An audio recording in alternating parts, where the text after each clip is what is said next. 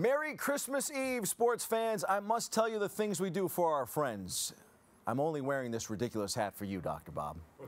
To celebrate the holidays and crazy hats like this one, let's do the top 10 sports stories of the year with a BronxNet twist, several of which are lenses captured in 2018. Coming in at number 10, Will Power had won 33 open wheel races and an IndyCar Series championship going into the Indianapolis 500 this year, but not the Indy 500 itself. He had driven in 10 Indy 500s, leading 67 laps and finishing as high as second in 2015, but he had also crashed twice and finished out of the top 10 3 times. So after he won the Indy 500 on Memorial Day weekend, he kept saying to himself, finally.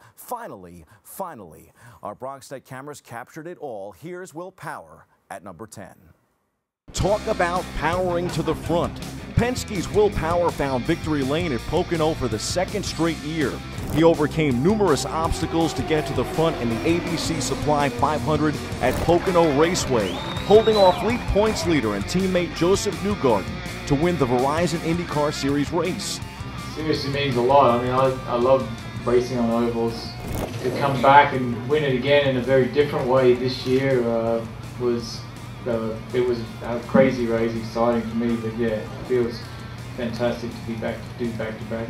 The 36-year-old Australian defeated Newgarden by 0.5268 of a second to become the first IndyCar driver to post back-to-back wins on the 3-turn oval in the event's 24-race history. That's the beauty of the 500 milers. You can go to the back with 60 to go and go to the front again. You know, especially if you're on a little different fuel strategy and you're fast, you can get right back to the front. So I think a lot of it's credit to Will and his team. But I also think that's the way 500 miles race. If you're fast, you can go from the back to the front.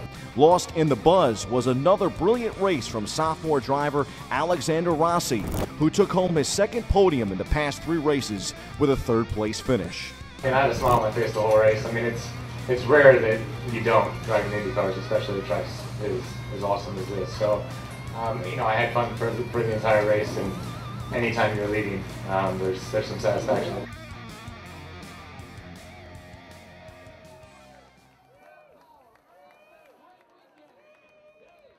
Speaking of powerful players, the Giants selected Bronx native Saquon Barkley, the former Penn State running back, with the number 2 overall pick in the NFL draft, quickly making him a focus of their offense following a 3-13 season in which the team finished 21st in the NFL in total offense. The Giants considered Barkley a player who could help immediately. He's done nothing but go on to set the rushing record for a Giants rookie running back this year. Our BronxNet captured Barkley in the days after the draft when he tossed out the ceremonial first pitch at Yankee Stadium. Saquon, number 9.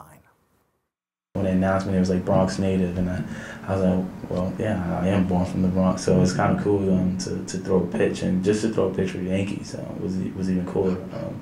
Like I said, I wasn't really huge on baseball growing up, but you know who the Yankees are. You know about the 27 World Championships, and you know how special this place is. And it's kind of like the role model and the standard in baseball in the same way I kind of view how the Giants hold themselves. And you know this place, so to be able to come here and be able to throw a pitch. I wish it went a little better, but to throw a pitch for the Yankees and be able to meet the Yankees players is an unbelievable accomplishment, something that I definitely remember for the rest of my life. So when you step out your element, that's when it gets different. I actually was a little nervous. I didn't think I was going to be nervous because I was in college. I played in front of like 110,000 like on a weekly basis. So, but when it's not football and it's baseball and you got to throw a pitch, and you on my way here I was watching all the videos of the 50 Cents and all the bad ones, and I was just like, come on, like I do not want to be on ESPN, it's not top 10. But I think it wasn't a great pitch, but I think I saved myself.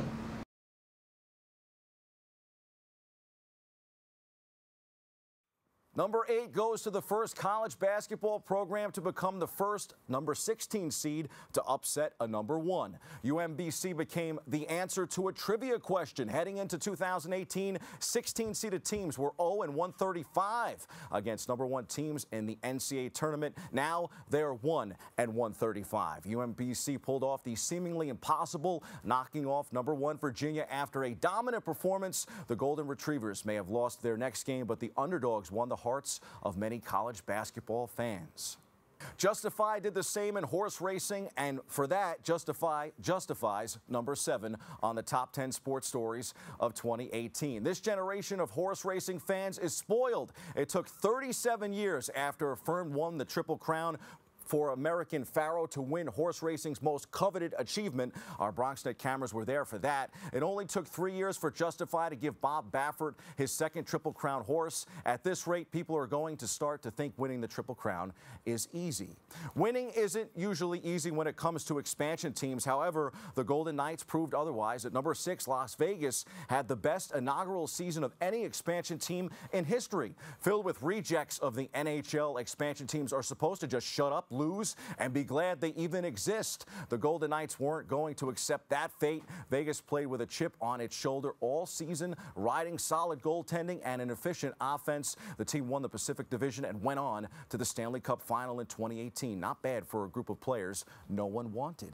The UFC didn't really want Ronda Rousey anymore. The WWE, well, they did want her. Ronda Rousey made her full-time WWE debut at WrestleMania 34 in 2018. She takes the 5th spot on my list. Many question whether Rousey leaving the UFC for the WWE was a good move. After stellar performances at WrestleMania 34 and Raw, there is no doubt she has found her new home. Coming in at number 4, Kyler Murray is right at home on the baseball diamond and the gridiron. So much so, the 2 sports stars possibly following in the footsteps of all-time great Bo Jackson. He won the 2018 Heisman Trophy in December. Here's more. The only time Kyler Murray did not throw for 200 yards in a game was earlier this season in September against Army. The rest of the year, you could make a case for him being the best quarterback on the best offense in the country. And tonight, he's your 2018 Heisman winner.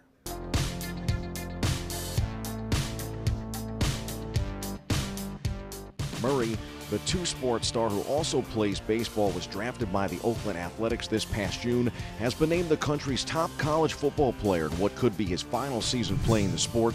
This means back-to-back Heisman winners for Oklahoma after last year with Baker Mayfield. Murray, who threw for over 4,000 yards and 40 touchdowns for Oklahoma this season, won the Heisman on Saturday night in Times Square, beating out fellow quarterbacks Tua Tagovailoa of Alabama and Dwayne Haskins of Ohio State. This is something I've dreamed of my whole life. I felt like a lot of hard work has been put into this, but at the same time, I'm not here if it's not for God, my teammates, my coaches, my family. So it hasn't sunk in yet, but this is crazy. Oklahoma coach Lincoln Riley has gotten used to coming to New York this time of year. This is certainly a team award, and is very appropriate as he named his offensive linemen, went through the other players, all the other staff members, everybody that was involved to help it come to this. That's who it's about tonight. Back-to-back quarterbacks, I don't think that's ever happened. So no doubt, but it's tonight's about Kyler. The season has been special with my teammates. It's been everything I dreamed of, and to represent them up here is special. Kyler edged Tua Tagovailoa for the Heisman, but Tua takes the number 3 spot on my list along with Alabama for their showing in the national championship game to kickstart the year. Alabama won an overtime thriller to claim the NCAA national championship. Jalen Hurts led the Alabama offense for the entire year, carving up defenses with his legs and his arm. So when head coach Nick Saban subbed him out midway through the national championship game, many heads were scratched. However, he showed why he is genius, and it should never be questioned that genius, of course. Freshman backup quarterback Tua Tagovailoa sparked the offense with well-timed runs and daring passes, including an overtime bomb that won the Crimson Tide's 17th official national title. Never doubt St. Nick. Yes, indeed, that was the story on the NFL Gridiron 2, where St. Nick and the Philadelphia Eagles won the Super Bowl. Philadelphia had plenty of success in basketball, hockey, and baseball, but none of that means anything in a football town. With Eagles star quarterback Carson Wentz out late in the season, it was the backup coming up huge in the playoffs. Nick Foles completed 72.6% of his passes for 971 yards with 6 touchdowns, and the big touchdown catch in the Super Bowl itself, courtesy of a Philly special. The city of Philadelphia prides itself on succeeding when counted out. The Eagles showed that that's what it means. They take number 2 on my list. That leaves number 1, and I'm sure this is where Yankee fans are going to want to turn off the tube. My top spot goes to the Boston Red Sox. On March 31st, the third day of the 2018 regular season, the Boston Red Sox moved into first place in the American League East, a position they occupied almost exclusively from that point on. By May, it was clear they were the best team in baseball. After 119 wins between the regular season and the playoffs, they remained unmatched. The Red Sox completed the 7-month marathon by cementing their status atop the sport and among the greatest teams of all time, riding the left arm of David Price and the powerful swings of Steve Pearce. The Red Sox easily dispatched the LA Dodgers 5-1 in Game 5 to cap a dominant season and claim the 2018 World Series title. It was Boston's first championship since 2013 and fourth in 15 seasons. Our BronxNet cameras captured some of the action in the Fall Classic. Here's a look back at Game 1, which set the tone for the rest of the series.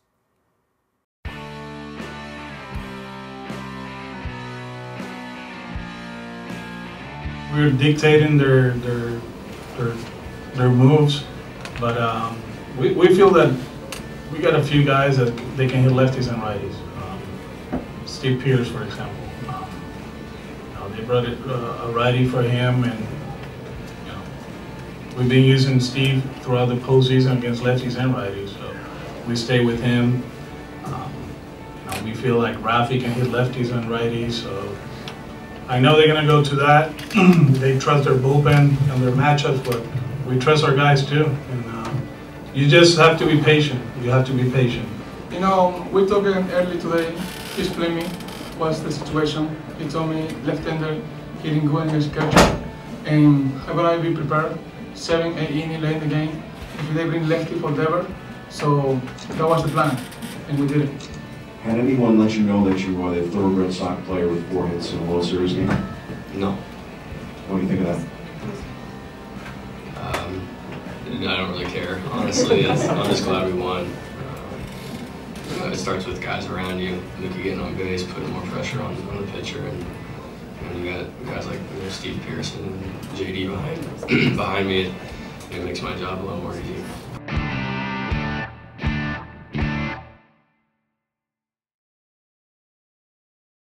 All of this is up for debate, of course. I'm sure there are some at home questioning my list. Where's LeBron to the Lakers? Where are the Golden State Warriors? Chime in on social media. Hit me up at The Voice Bobby C and give me your top 10. Those are your top 10 sports stories of 2018. I'm Bobby C. See you in 2019.